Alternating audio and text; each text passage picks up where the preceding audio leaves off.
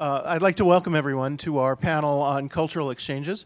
This will be a somewhat different format than we had in the earlier discussions, a little more informal.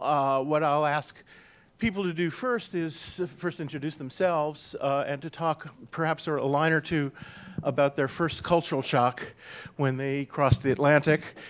Then we'll have a more open discussion about some of the issues that are affected by culture on both sides of the Atlantic. So I'm Harvey Feigenbaum. I'm a professor at George Washington University. I guess I will ask, just go in the order that we are sitting, to ask each member to introduce herself or himself and briefly tell us your sort of first reaction to culture on the other side of the Atlantic. Thank you. Hi, good afternoone, everybody. I'm Anne-Cécile Robert. I'm a journalist and I'm director of international relations for Le Monde Diplomatique. It's a French monthly, and we have 40 international editions around the world, and we are published in 26 languages. And I'm also a teacher at Paris 8 University, and I have a PhD in European law, and I teach European affairs and politics at Paris 8 University. I'm Lorenzo Morris, and I'm a professor of political science at Howard University here in Washington. And I just realized, well, I was a visiting professor at Paris 8 quite a few years ago. I guess for the first, international shock? That's the question you asked. So long ago, it seems a bit antediluvian, but I remember going to Paris looking for food, basically, because I'd heard so much about French food, and being shocked by the cultural diversity of Paris. And for an American in the 1970s, I was a child prodigy, the shock of being identified as an American was more than I had been prepared for. I just never thought of myself in the very American way. So that the European diversity that I saw in Paris, along with the Americanization of myself, was probably the biggest thing for me. Hello, I'm Kimberly Morgan. I'm a professor of political science and international affairs at George Washington University, so just down the road from here. And my research focuses on the politics of the welfare state, in part. That's what a lot of my research has been about, studying the welfare state in Western European countries and also the United States. And these days I've been working more on immigration policy and politics. Very timely, of course, on both sides of the Atlantic. It's hard for me also to remember the first culture shock. There were so many when I arrived in Brussels in 1987, the first time that I'd been in Western Europe and living in Europe for some time. And I think the thing that really struck me first and foremost, actually, was the well-functioning transportation system. the wonders of public transportation, which were so unfamiliar to me. But from that, I think, honestly, I started to just grow interested in collective public provision. The idea of doing things using taxpayer resources to support public collective goals. And I think that ultimately is what brought me to my interest in studying the welfare state. And I think it really started from some of those first observations I had when I arrived in Brussels and could just climb on a tram and go wherever I liked. Hi, and you've seen me over on the other side of the room, but my name is James Barbour, and one of the many hats I wear is as cultural counsellor here at the EU delegation. We view cultural diplomacy and public diplomacy as absolutely essential in terms of carrying out the EU's mission here in the US and making friends and hopefully influencing people through the power of cultural relations. Harvey, you asked about culture shock. I mean, as a diplomat, you experience that on a very regular basis every time you rotate. And for me, whether it was my first ever posting, which was to Africa, and suddenly finding myself as quite a young diplomat representing a former colonial power and all the baggage that goes with that, or fast forward 20 years and coming here and realizing that actually, in cultural terms, familiarity probably breeds contempt, and that this is much more of a foreign country for us Europeans than we think it is. And the longer you spend here as a European, the more you realize that there are those differences, but those differences also provide us with the opportunities to engage. Well, I realized that I forgot to mention my own first culture shock, so I should say that when I was a student at Sciences Po, I'm a native Washingtonian, one of those rare people, and one of the French students next to me who had been to Washington and said it was very nice, but he said, "How can you stand the summers?" And I looked at him quizzically because I did not know that other people don't have summers like they do in Washington, which is intensely humid and miserable. I simply assumed that's what summer is. So my shock was basically had to do more about temperature and humidity than culture. I realized I didn't speak about my first cultural shock when I came here for the first time in the 1970s. And it was the way people here speak about money so easily, how much do you make? And it's all about money. In Europe and in France especially, you don't speak about money that easily. So that was very strange. And when I went to Africa afterwards for my job, it was more and more surprising the way that they don't speak about material things at all. So that's, you know, in the US you speak about money. In Europe you're not at ease with money, and in Africa you don't speak about material things at all. You speak about feelings, about what you feel about people and things. It's very different. I was going to ask if you mainly talk about philosophy in Africa, but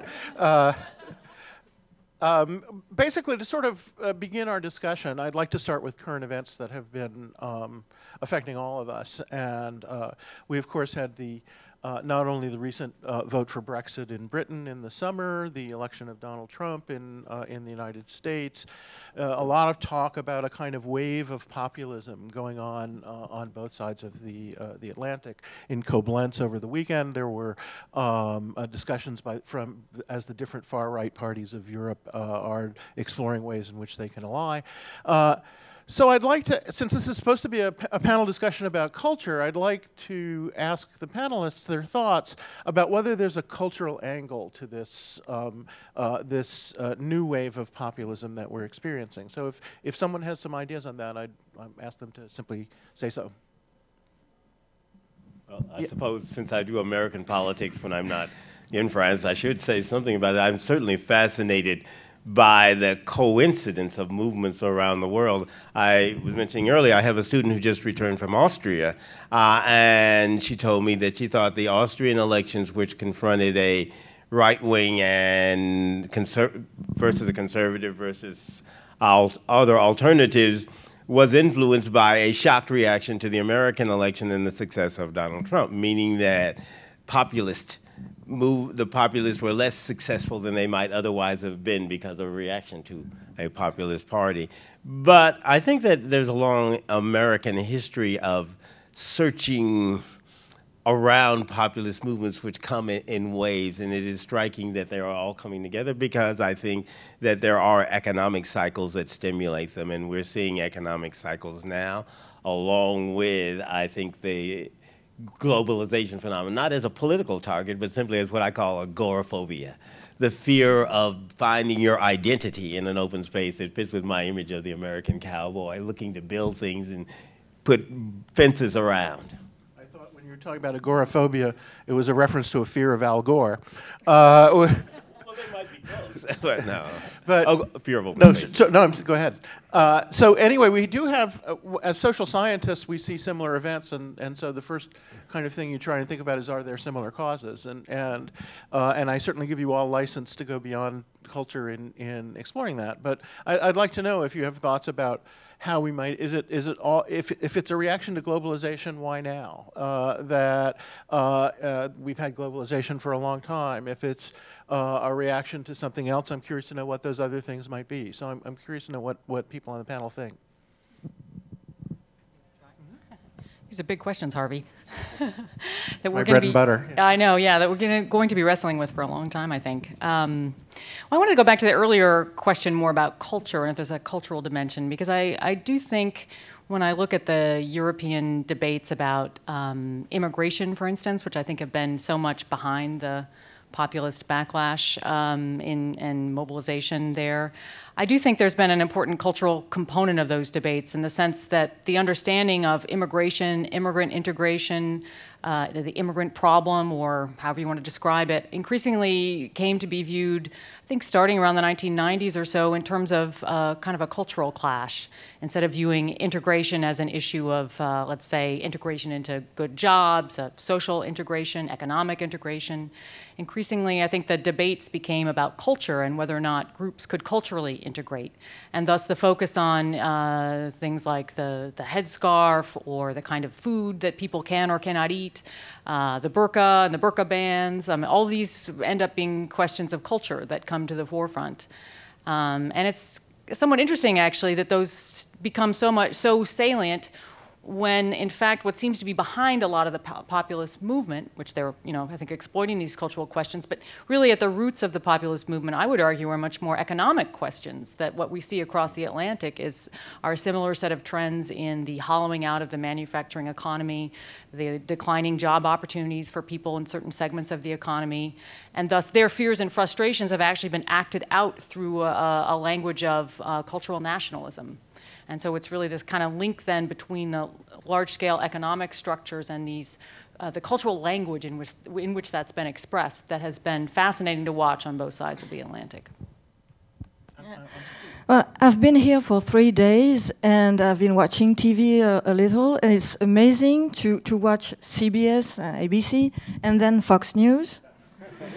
It seems that we are living two different worlds, and those worlds are just at the same time, at the same place, and that's what is really worrying, because are we able to build a common culture, or are we starting to have two cultures developing at the same time? And I was walking near the White House the other day, and there was this woman. She had voted Trump, and she was explaining why. And there was a woman. She had marched for women's rights, and they were trying to talk, but they couldn't talk because they were not living in the same world. And that's really worrying. And in Europe, it's the same thing. In France, it's the same thing. And maybe culture could do something about that, because about movies, TV shows, there are not many TV shows and movies about average people, poor people. And maybe those poor people today feel they are not represented. Nobody listens to them. Nobody understands them. And so we are developing two different societies that are not communicating. I just wanted to echo that, because you've made a lot of the points that I was that were on my mind so much. We as cultural diplomats, we try and project our own identities to our audiences through culture, but very often we lack the kind of the introspection to look at our own societies and make exactly the distinctions that you've just made, that we're talking past each other so much of the time. And whether it's in the food that different sectors of society eat, or the music they listen to, or the TV shows they watch, or the theatre, if you don't look within your own society, look within your country, and spot those cultural divisions as they evolve, then you're setting yourselves up for exactly the kind of divided societies that I think we risk on both sides of the Atlantic. But I don't want to end on a negative note in this particular intervention, because I think there are many positive things that you can take from that. I used to do, when I was posted in Africa, an awful lot of work with the British Council, who would take bits of British culture and showcase it around the world. And they would deliberately look for graffiti artists from inner cities, hip-hop artists from the north of England. It wasn't all about Shakespeare. It wasn't all about classical music and Bach and Benjamin Britten and whoever else. It was about taking as much of a diverse cross-section of British culture as was possibly available. And if we do that, then I think we can solve this. If we do that, then I think the cultural divisions that we're seeing can be, not necessarily narrowed, because diversity of culture is a good thing, but they can be understood. It strikes me that when you look at the divisions that Anne-Cécile was talking about and James has confirmed, and some of the discussions that Kimberly was making, one of the key divisions, it seems to me, that we find in all of our societies, although not always to the same extent, is a kind of division between urban and rural people, that often you find a lot of the support for populism is strongest in rural areas, a lot of the xenophobia idea that you find is stronger in rural areas, whether you're talking about the United States or you're talking about, if you're looking at French elections, that you see a kind of fairly sharp division between urban and rural. So I'm wondering is the culture divisions that we're seeing not only the people who feel left out of globalization, but also to some extent building on a cultural divide that has been going on for really a very long time. I'm curious to know if anyone has any thoughts about that. Lorenzo? I have thoughts, but they aren't necessarily coherent. I think that globalization is a part of the segmentation of geographically in the sense of society. People feel their absence from the international wealth, forget international community, international wealth, and from the businesses. If you look at the smallest of companies that is people afraid of sending jobs elsewhere or doing other things, they see the connections as externally. I grew up in a town where there was a very large international business, IBM. And when I grew up in the little town where IBM started, walking distance from Roosevelt's home, funded by its initiatives in the World War II, in creating that new idea called computers, they brought in people from different parts of the world to work in there, in different parts of the world, the U.S., meaning the few blacks that came from the South and elsewhere. And one of the things was that IBM was the town company. My father sang in the IBM Country Club, and that was the only place we could socialize outside of our church group, the IBM Country Club. Much of rural society clings to those elements of business and community, whether industrial or others, that helps to define them. I think maybe in parts of France you see some smaller towns that are not rural, that are drawn in by the same connection, so that when you have a disturbance, immigrants or others coming into a space that has already been emptied from the what you might call the business elite, it makes for more than just a cultural connection. It makes for a link to that rural isolation from global wealth, and it makes for a link to the loss of part of an unstated identity that Americans don't have the same touchable, tangible exclamation of who I am as an identity. So for us, I think we weren't expecting a populist surge, but it was more logical because of that identity insecurity. I'm curious to know, and Kimberly mentioned this a little earlier, that part of what's generating a lot of tension right now is sort of the sudden increase in immigration, either forced by circumstances of, say, the Syrian war, which leads to a lot of refugees, but before that there certainly have been waves of immigration in Europe. And it strikes me that one of the big differences between the United States and Europe is our outlook towards immigration, that Americans subscribe to a myth that we are a country, not a myth, it's truth, that we're a country of immigrants, that we all think of ourselves as being descended from immigrants, and we think of America as being defined and its identity in some way as a nation of immigrants. This is really quite different from, it seems to me, the experience that's going on in Europe, and I'm curious to know what the panel might think about, either from their own experiences or from their understanding of what's going on both sides of the Atlantic, what kinds of differences there are in understanding the immigrant experience. Kimberly? Yeah, so I actually would say that the differences are not as pronounced as they're often said to be. I do agree that there are these understandings, and I hear it all the time. I hear it with my own students when I try to teach them about immigration politics in the U.S. and Europe. They kind of latch on to the idea that, well, we here in the U.S., we're so comfortable with diversity and immigration. We're much more flexible, and as a culture, we can incorporate new groups into our national culture.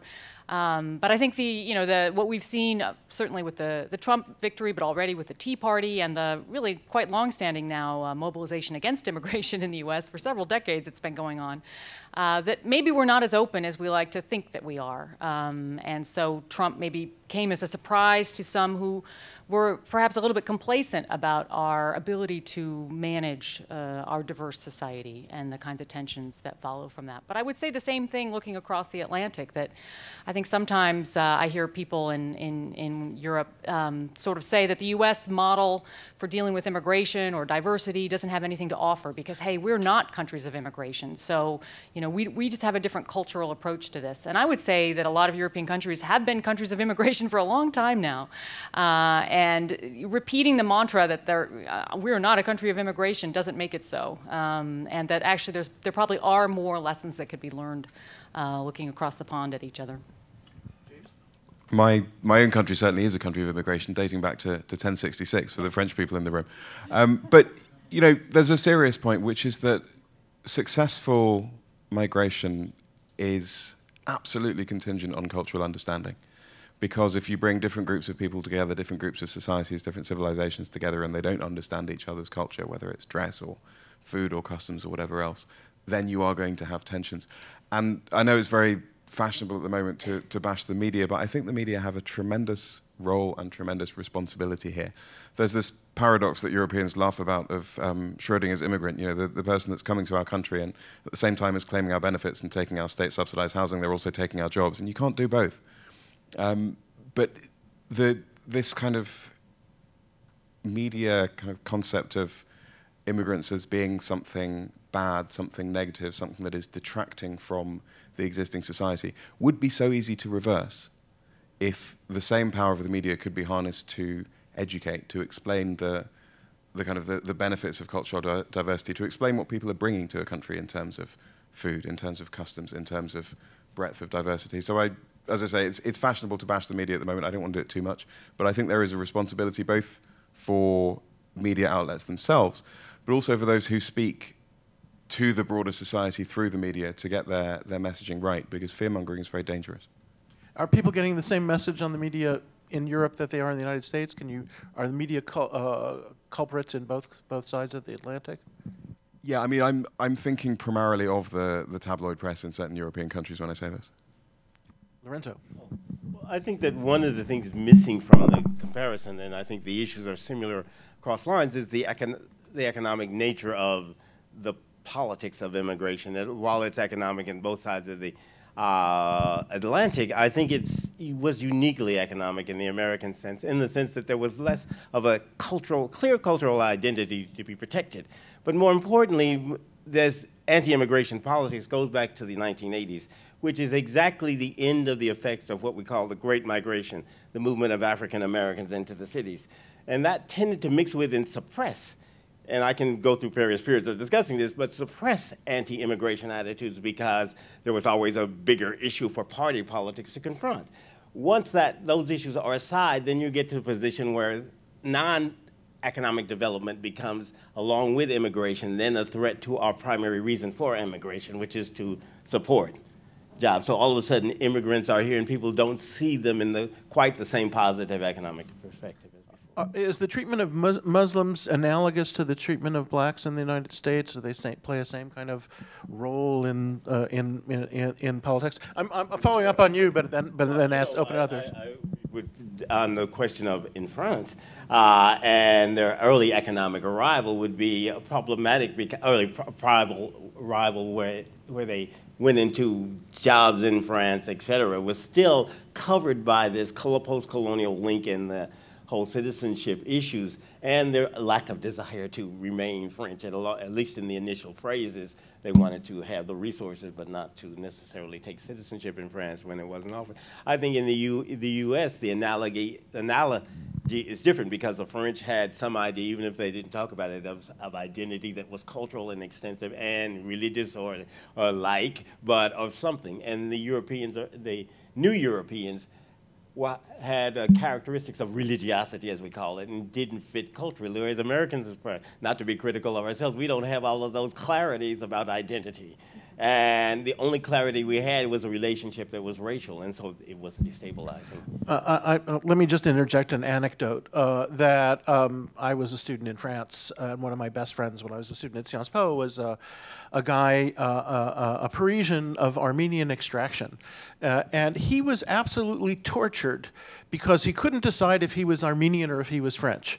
The notion that he could be both just did not occur to him. And I think this is, to some extent, part of the differences in identity politics that we find in Europe as opposed to the U.S. In the U.S., we're very comfortable with multiple identities, sometimes multiple policy preferences, whereas in Europe, this is not something that they seem to be especially familiar with. Is that the experience of others on the panel as well? Yeah, I would like to say a few words about France because you mentioned my country. In the 1980s, the government came up with a slogan, a motto that was, let's leave our differences together. meaning we can be different, but we can live together. But at the same time, the government was promoting public education, movies for children to bring people together. So that, and they were saying that, well, let's leave our differences together, but the national culture is what brings us together. But this balance is now broken, and especially because of economic problems, unemployment, the question of differences is seen as a threat to many people, because you believe that somebody who's coming from another country is going to take your job, so you don't care about his identity. You just want to keep yours and your job. So it's not a very good time to speak about being peacefully together. But the situation is new for France, because I mean, for example, we've never had the same racial problems as there are in this country. For example, it's always been a tradition for French people to mingle with black people, even in the colonies. We've never had that problem. And I know that in this country, a white man marrying a black woman can be an issue still today. It has never been in France. I'm not saying that my country is not a racist country. I'm just saying that the way we live cultural, racial differences are different from other countries. And what's new to us, and maybe the question for your Armenian friend, is that suddenly cultural differences become a problem where they have never been. And so we don't know how to deal with that. Up until recent times, the nation identity was strong enough to absorb everybody. And everybody felt, okay, and nobody would wonder, am I Armenian, am I French? People were proud to be French. But now it's very different, because all social relations are tensed and conflictual. Well, your comment reminds me of a statement by Ronald Reagan when he said that, and this, of course, when he was still alive, so he was able to say it, that he remembers the 1950s when there were no racial problems, and there's a kind of tinge of that in what you're saying, Anne-Cécile. I remember the first time seeing a Josephine Baker movie, and I was quite shocked by the racial stereotypes that were true enough. It was the 1930s. She could do it. That's true, but there were and France has the highest rate of interracial marriages in the entire Western world. That's a basic fact. We have racism, but we have a different way of living together. Do they intermarry with Armenians? I'm sorry, I didn't get that. Can you translate? Do they intermarry with Armenians? Of course, of course. It has never been an issue in France. James, I noticed you wanted to say something. Yeah, I wanted to pick up on a comparison you made, Harvey, that I think is really important, and certainly for us as Europeans trying to portray Europe to the United States, which is that people here are incredibly comfortable with espousing multiple national identities. I introduce myself to someone and they say, oh, I'm British. And what does that mean? It means that they maybe had a great-grandparent that came over on a boat at some point. But in the same breath, they'll tell you that they're German, and they'll tell you that they're Mexican, and they'll tell you that they're Salvadorian. People have this wonderful kind of cultural melange in their own head of where they're from. And perhaps it's because this is a comparatively young country, so all of these, this miscegenation, if you like, is still comparatively fresh in people's minds. But I think it's great. I think the fact that people are able to espouse those multiple identities, and the same families will have various different holidays and festivals in their own calendar relating to this grandparent or that grandparent or this branch of the country. It's really important, and it's really important to us as Europeans because we forever have an eye on the demographic of this country that we're trying to engage with. The phrase minority majority is always part of cultural conversations because we can't continue, if we want to engage with the future generations of leaders in this country, we can't continue to rely on the fact that most of the people at some point had an ancestor from Europe or something, because firstly they didn't, they come from all over the world, but secondly because these individual cultural identities are becoming so blurred, the next generation of leaders aren't necessarily going to see themselves as being, oh, I'm Irish American. They're going to have that great big long laundry list of 8 different nationalities in their minds, some of which may be European, some of which aren't. I think that's wonderful, but I think it does pose us an interesting challenge in terms of how to engage. I'm wondering if one of the other issues, though, that sort of is related to that is the issue of religion. When you go to Europe, you discover that basically 9 out of 10 people do not attend church on Sundays, that these are fairly secular societies. In the United States, it would be political death to announce you are an atheist. People are quite accustomed to having religion as very much part of their everyday life. So I'm curious to know, to what extent does this play into the fact that perhaps sort of tensions with immigrants is coming in because of the sort of different views of religion in Europe than we find in the U.S. Kimberly? Yes, so I think immigration scholars studying both the U.S. and Europe have noted that religion has often been a way in which new immigrants to the United States become integrated into American culture. Whereas, by contrast, especially in the contemporary period, religion has really kind of had the opposite effect, I think, in Europe. And it's somewhat ironic because in the U.S., actually, sociologists who really study religious practice have found that it has been not only declining in the U.S., but that people regularly lie in the U.S. about how much they go to church. So people's degree of observance is actually far less than the statistics would have you believe. But I think what's important there is that culturally, they feel it's important to represent themselves as religious. That's part of how we present ourselves often enough in this country. And so for new immigrant groups coming, this becomes a way, as if they are religious, they can join into local churches or their own churches or mosques or whatever can potentially be more accepted, given that fits in a sense with the kind of cultural repertoire around them. Whereas I think in the European context, it seems like, as you say, especially in such a secularized context, that highly religious individuals or groups are regarded with considerable suspicion these days. There is a special character to being secular or like. And that reminds me of a person, someone who said that you can only be a special kind of atheist. You can be the atheist from the religion you just rejected.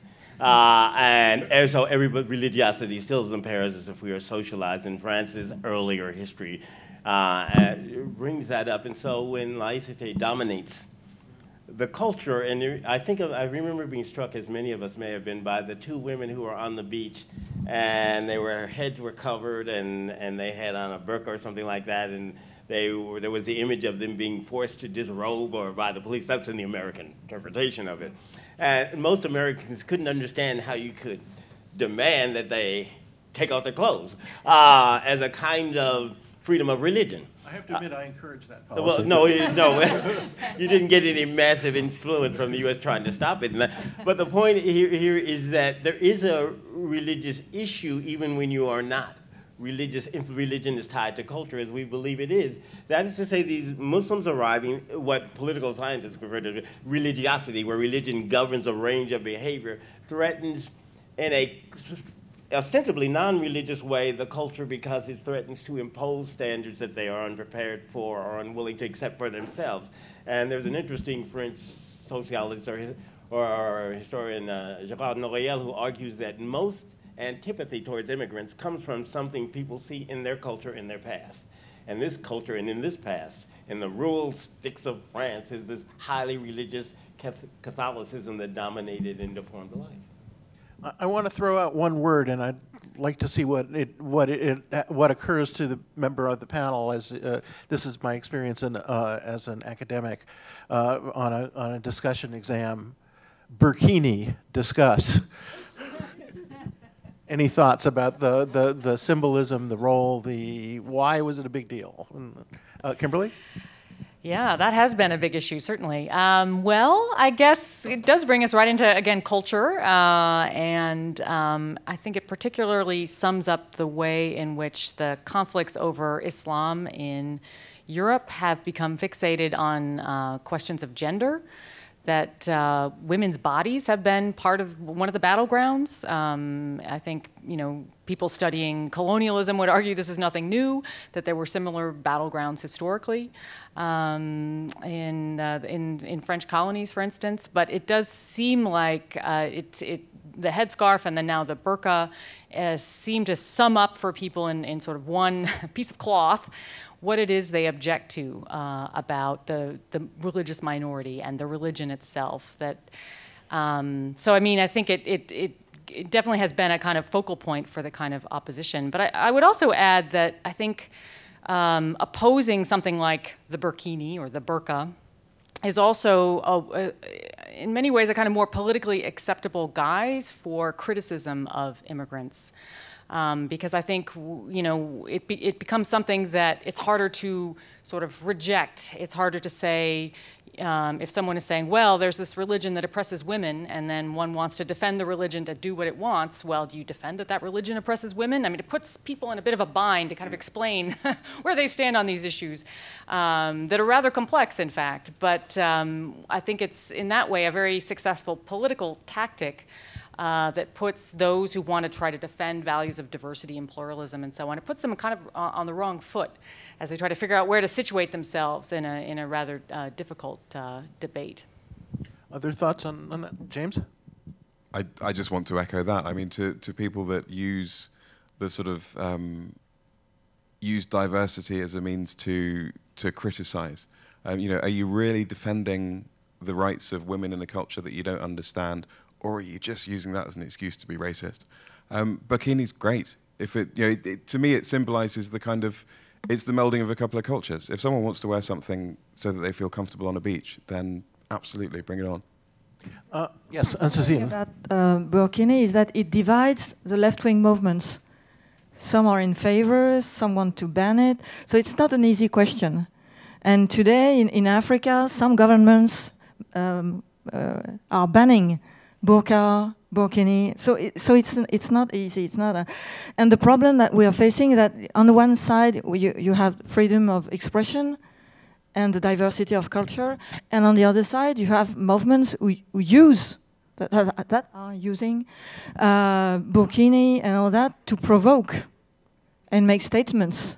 So you have to keep cool and make the difference between the two. Well, let me ask you, is this about cynical politics, or is it about some broader social disaffection? When you have, for instance, you had a number of laws in France and Belgium banning the burqa, banning the hijab. It's easy to understand it in terms of very cynical politics, especially the Conservative Party's worried about losing votes to their right. But is there a sort of deeper base that this kind of manipulation is really playing with? Kimberly? I guess I do tend to see it as more about cynical politics, especially the burqa bans, because really how many people are wearing burqas in Western European countries? I mean, really very small. We're talking about very small numbers of people.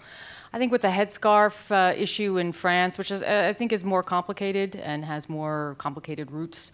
But again, I think that conflict, which had started in the late 1980s around whether or not girls should be able to wear the headscarf in schools, I think in the latter half of the 90s, the government had found a way to kind of mediate locally, to be pragmatic and find ways to kind of negotiate with families about how to deal with it. And then when Chirac came into power, really decided to go after it and make an issue out of what wasn't really a big issue at that time. So I tend to see it as more cynical politics, even as I would concede that in some cases there can be some real questions that these kinds of practices raise.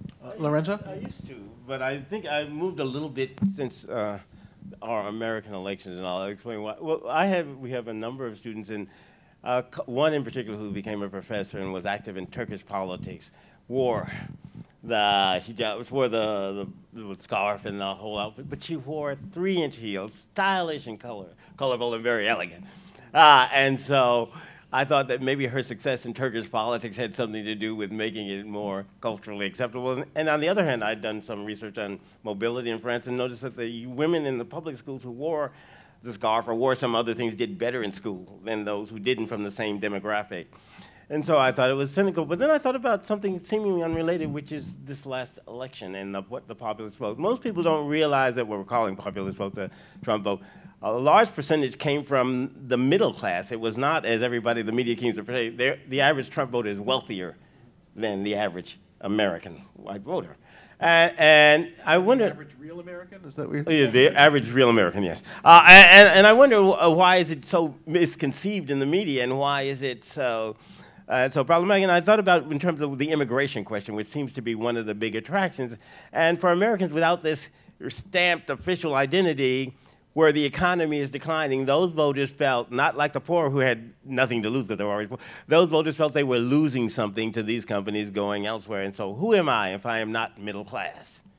And I think maybe for the rest of the world that come with immigrants and other situations, it isn't just that they feel threatened, it's just who am I if I'm not the country and the place and the rules and the regulations and the never going to church and going to church on Sunday if I'm not who I always was. And I think there's this search to retain, make America the same again kind of thing, make France the same again.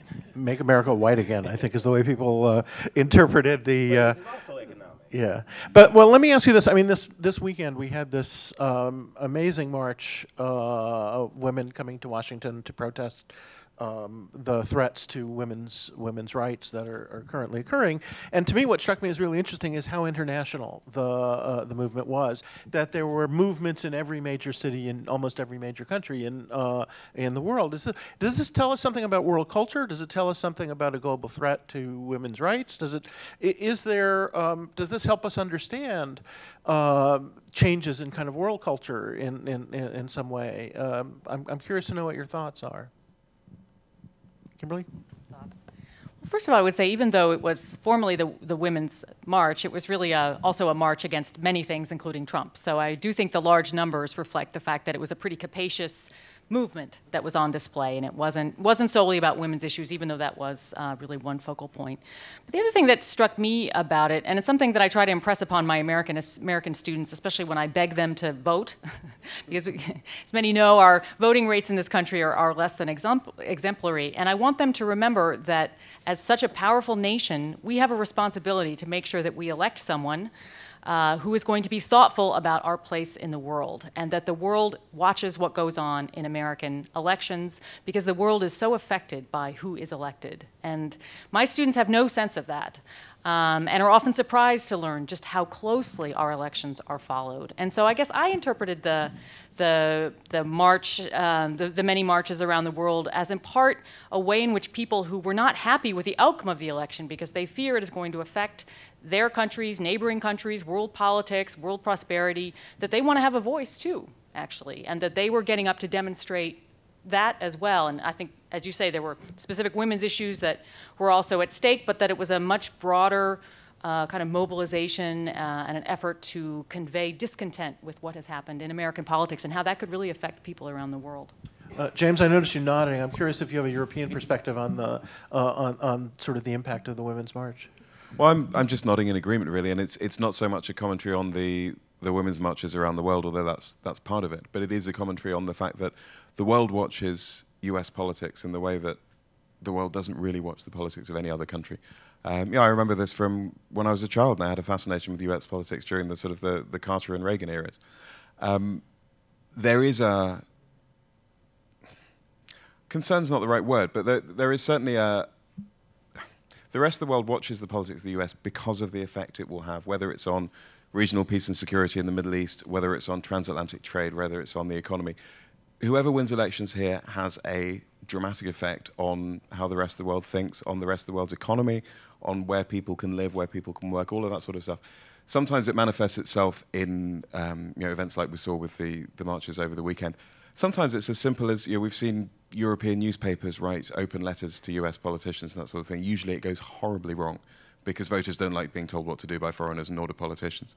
But you are in a unique situation here, and I say this partly as a diplomat because I'm an impartial observer in this country, but even if I were not, I think it's an easy observation to make that you're in a unique situation here, that the rest of the world watches your politics with bated breath because of the impact it has on absolutely everybody else.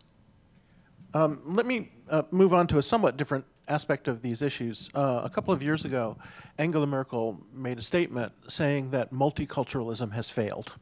I think one of the differences I noticed between the United States and Europe is that we are, I think, in many ways more comfortable with a multiculturalism, and for Europeans they're not. Is multiculturalism a solution or a problem as far as you see it? Kimberly? I actually don't think we're as comfortable with multiculturalism as we like to say we are, which is kind of one of my earlier points. I mean, one of the interesting things about this election was how much Trump and people around him emphasized the evils of political correctness, which to me was a throwback to the 1990s. I mean, I hadn't really thought about this until, since that time when we had a lot of debates about multiculturalism and it was all wrapped up with political correctness, that when we're, conscious of being a multicultural society, then we're careful about what we say and the names we use to describe each other, that we're respectful of differences and so on, that this was all packaged in terms of being, politically correct, and that this then shuts down discourse. And so to me, it was somewhat surprising to hear that in such force throughout this campaign, and that was so resonant. When you look at what Trump voters said about why they wanted to vote for him, often they said, well, he says it like it really is. There's all this political correctness. We're not able to say what we really think.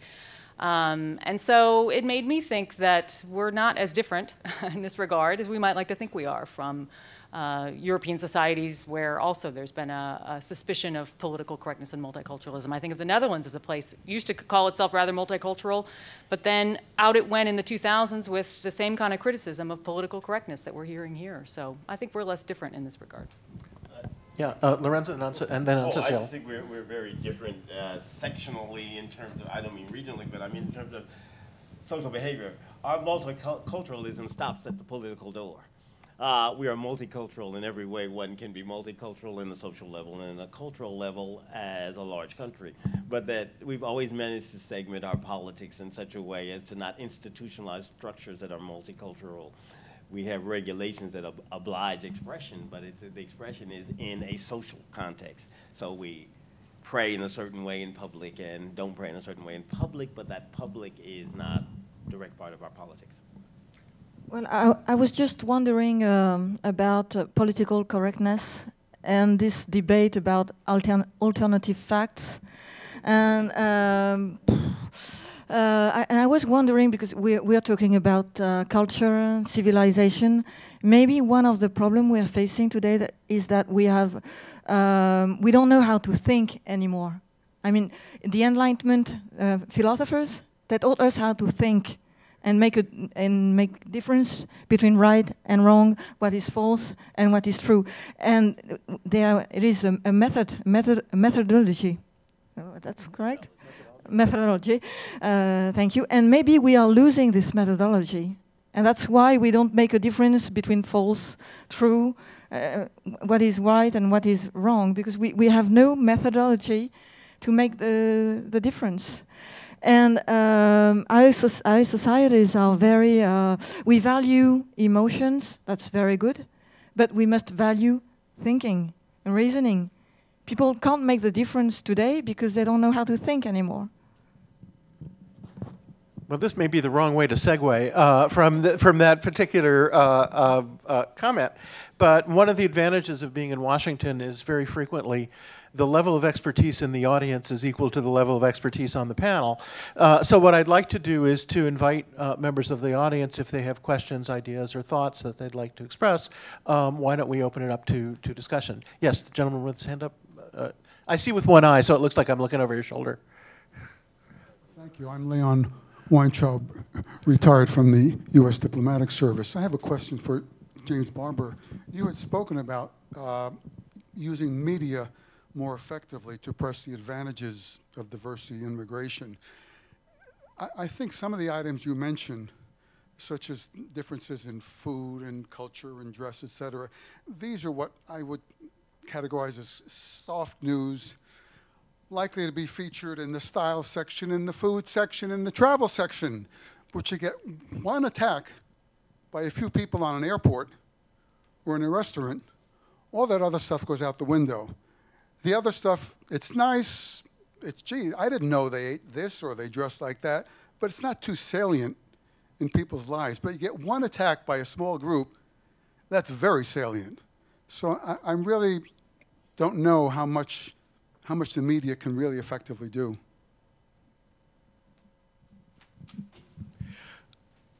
I think I agree with most of what you said. I mean, yes, the media will always report a terrorist attack on an airport. They will always report the horrible that's happened before they report the nice stuff that ends up on the second from last page. Doesn't have to be like that. But I think also, and again, we heard that awful phrase, alternative facts just now, and fake news and whatever else. I'm not accusing the European media of going that far, but there is selective reporting. There are editorial stances.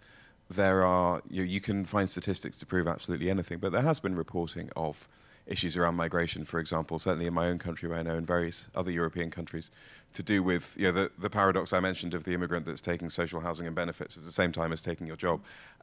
You don't have to write that. You don't have to report it. And in most of the cases, it's not true. So yes, I agree that the media need to sell newspapers or they need to sell subscriptions to their websites and ad clicks and whatever else. And most of the ways they have to do that at their disposal are through reporting bad news, because that's what people like to read. But you don't have to be scaremongering, and you don't have to have an editorial stance that whips up popular hysteria. You can be slightly more responsible than that. Other questions in the audience? Questions? Yes, ma'am? Could someone get Hi, my name is Michelle Lynch, and I work for Google here in Washington. Thanks for this really interesting discussion. Google's been investing a lot in promoting culture, and we created a lab in 2011, actually in Paris, called the Cultural Institute, which is now an online presence where there's over 6 million pieces of art, documents such as Nelson Mandela's letters from prison, different artifacts and historical documentations, and then we also do interactive exhibitions online, such as the Dublin Rising. There was one on American democracy this year. So we really see this as a way for especially a younger generation to experience different cultures.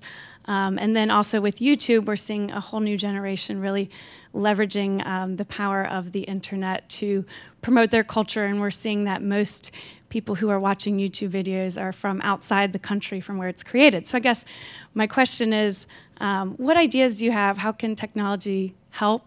Where does it hurt? And where can companies like Google continue to support cultural exchange and understanding?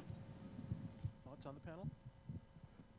I'm on since you brought up American creativity and alternative facts. First of all, there's a long history of alternative facts in American history. Remember Nixon, and that is no longer operative, so that he could remove previous facts. But I think that's where technology can be important, and I won't call it truth-checking, but in assimilating and understanding and providing diverse sources of news. When I'm out of the country, I look for diverse sources of news, but when I'm here, like most Americans, I take the most immediate source of news, and I took an Uber here and heard Fox News for the first time in my life. I was horrified. But the point is that I'm still part of the bias. I don't look beyond my preferred sources. So I think technology, because we all sit at our computers, can make that kind of news diversity accessible.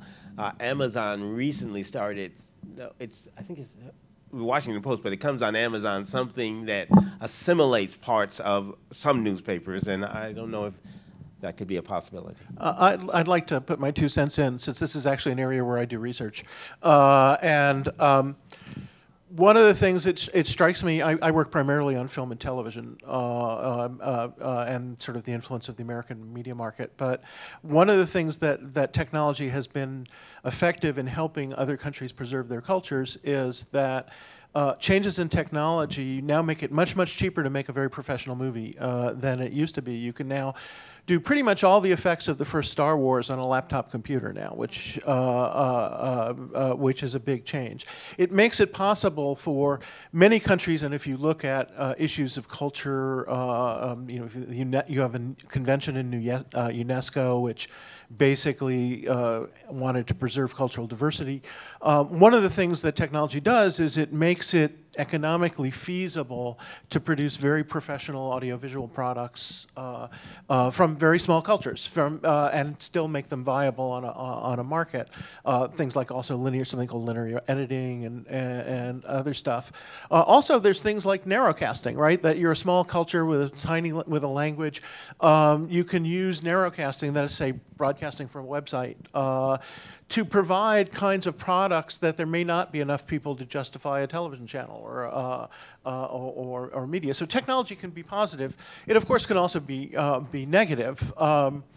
When we talk about internet streaming, for instance, when I interviewed someone who's head of Screen Australia at the time, and I was basically trying to say, well, isn't this a sort of nice way to, you can now distribute your films? And he says, internet streaming is just another way to distribute American product.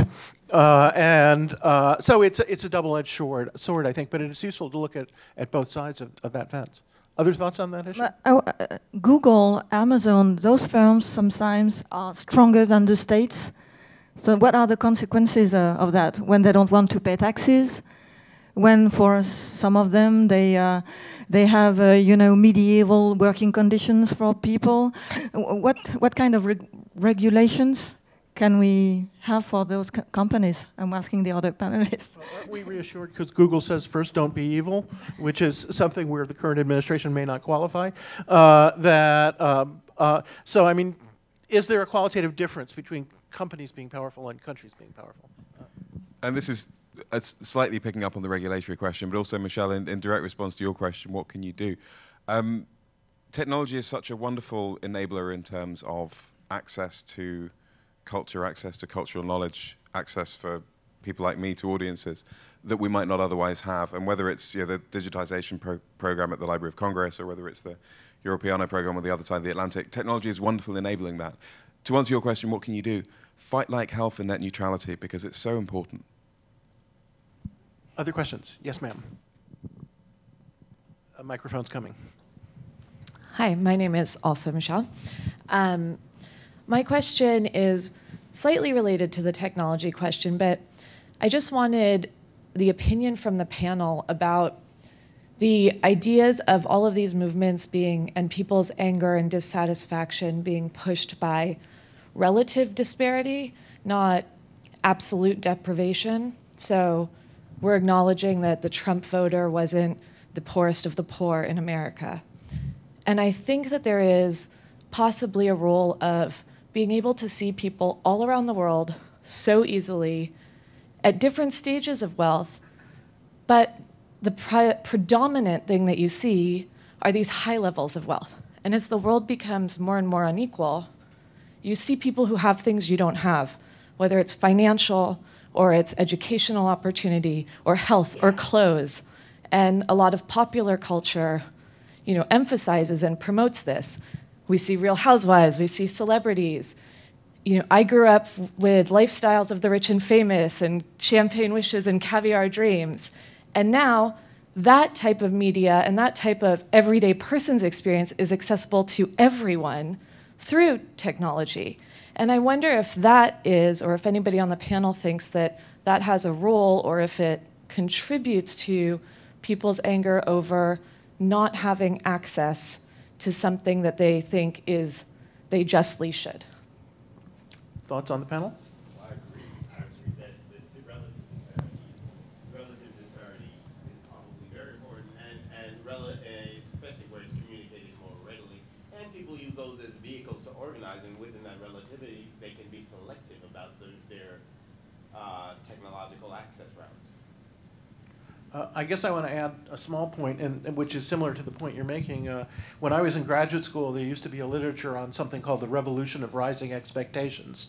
And the thought was, you don't get revolutions because you have wide disparities between the poor and the rich. You get revolutions when the poor think they should be richer.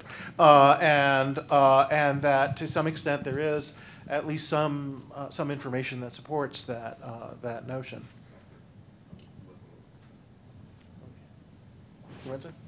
Are you? No, I just think that one might not have been working, but you don't need what I just said, except I agree with you.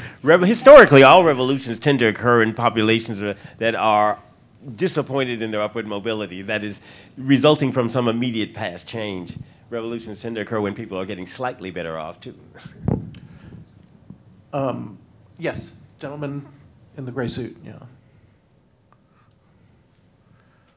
Hello, my name is John Young, and I was a beneficiary of a transatlantic exchange program, the Congress Bundestag Youth Exchange Program, and I know my experience being foreign in a new place and trying to figure that out has given me so much empathy for folks who, I guess, are trying to do the same, either resettling or trying to make new opportunities for themselves.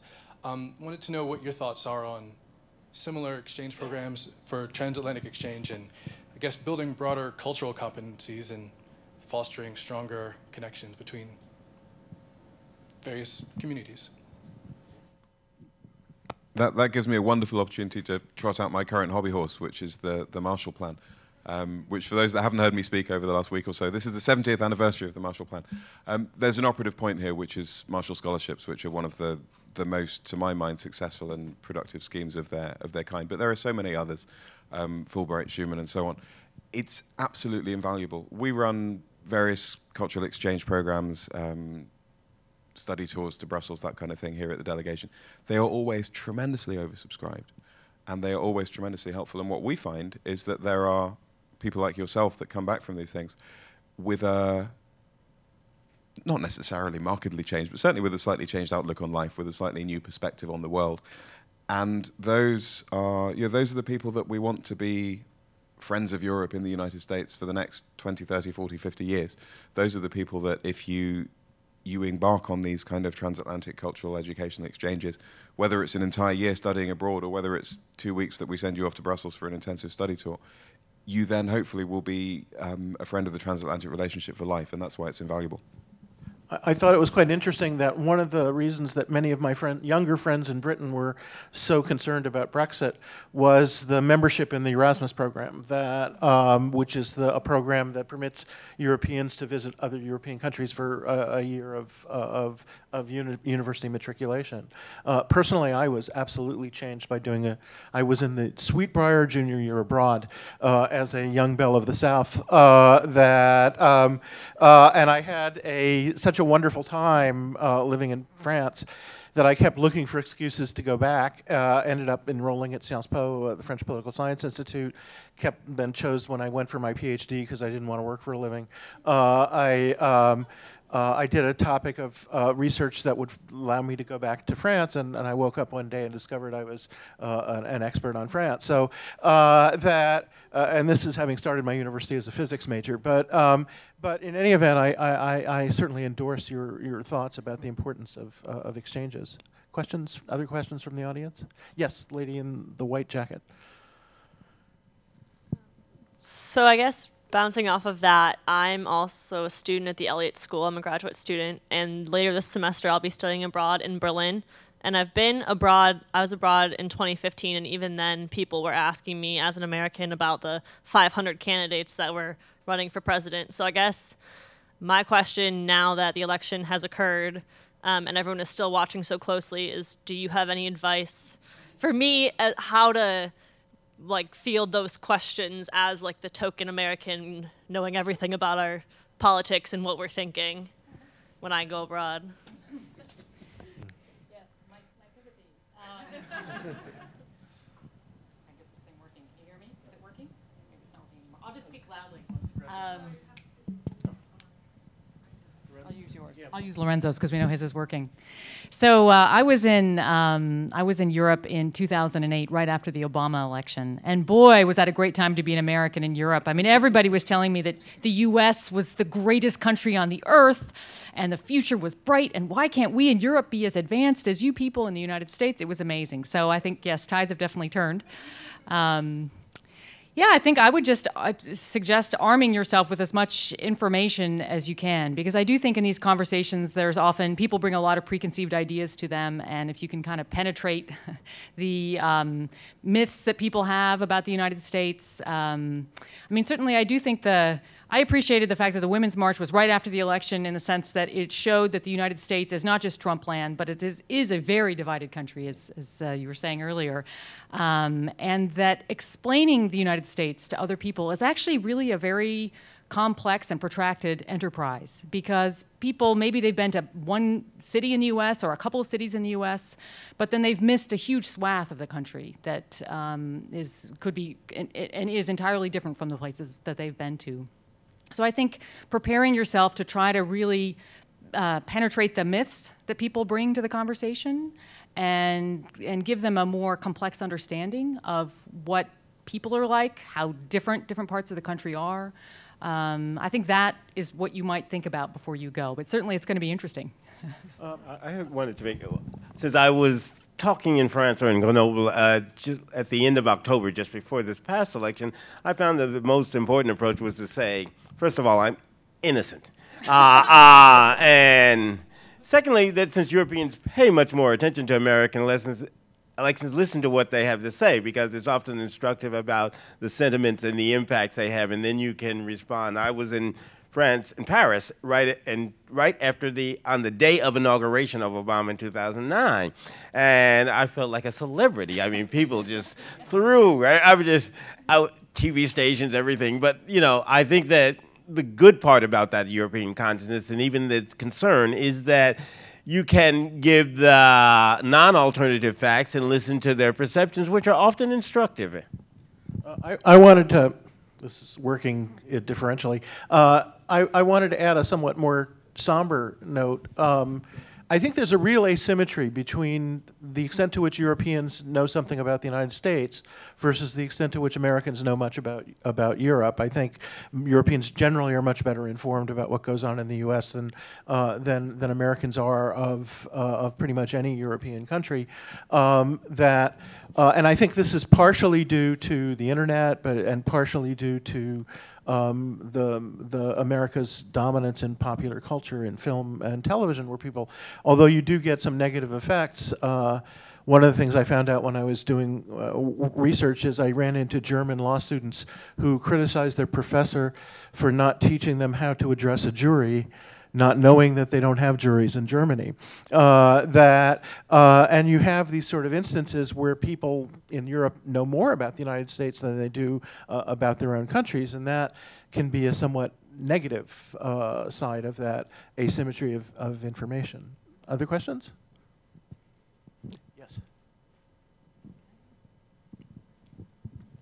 I just wanted to address this last issue by looking at the media presence here in Washington compared to the American media presence overseas. I mean, what you read is a function of the journalists and the reporters that are there to make news of what is happening. That's why, for example, you look at a small country like Israel, can you imagine the amount of media presence there? That's why there's a lot of news about that, compared to the media presence in other smaller countries. It's just not there. So part of this, the fact that we know less about European countries than they know about us, is this: we just don't get that type of reporting available to us on a daily basis. I mean, it's available if you want to look for it, but it's not there every day in your face. Other questions? Yes, I'm sorry. Can I just expand on that a little bit? Because we've talked a lot about the need to examine and understand the cultural differences and diversities within our own societies.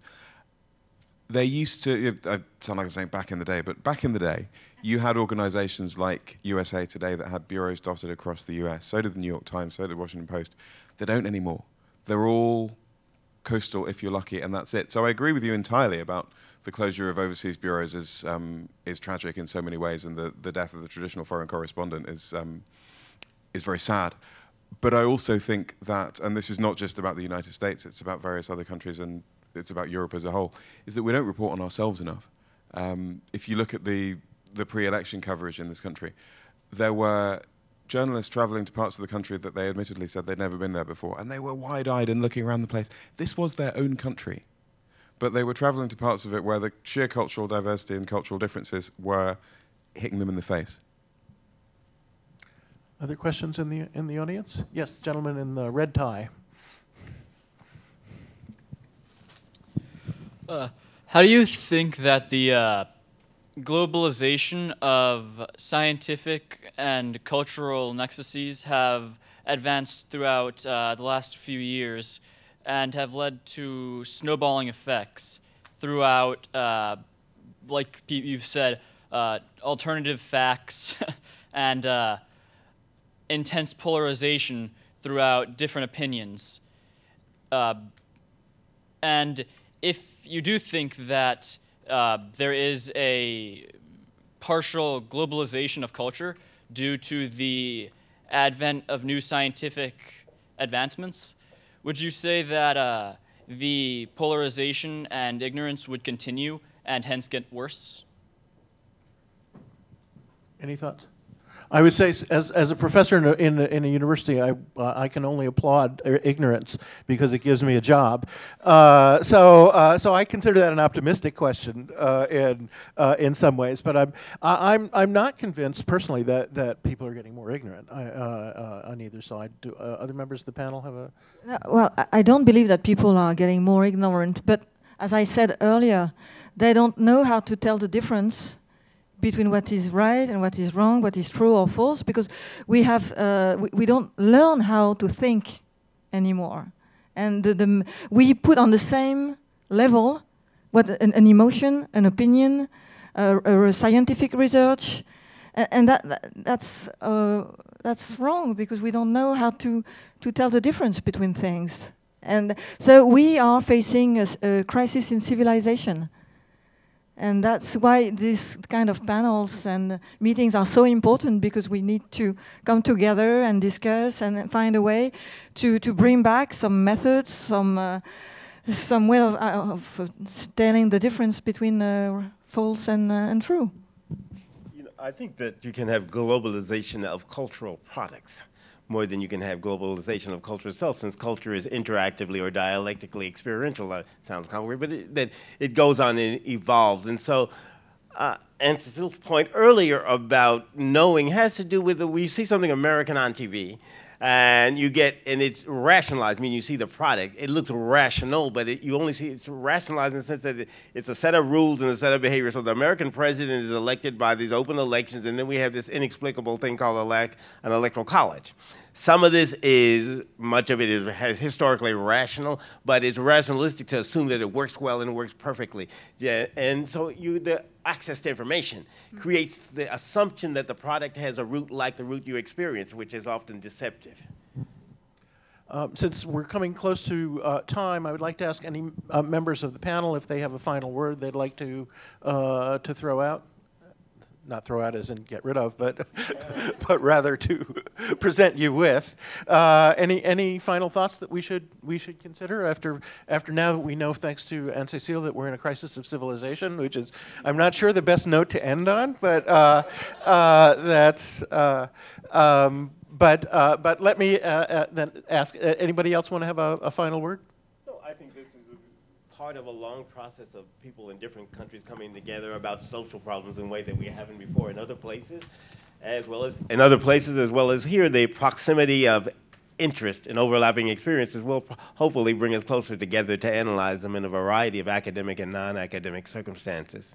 So we can thank Lorenzo for the symphonic music that allows us to close.